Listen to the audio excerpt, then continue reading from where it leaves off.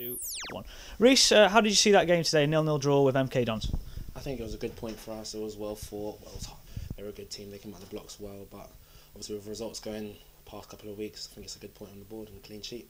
Yeah, clean sheet was very important. How well did you think Ryan Fulton and the defence played today? I thought they were excellent. They were tough to beat, and even when we were under the cosh towards the end, they still stuck hard and kept their clean sheet, so I'm happy for them. Looking at yourself, you've come into the team the last couple of games against Port Vale and obviously today. Happy with your own performance, and do you think you can take a lot from these games into Bradford and in future?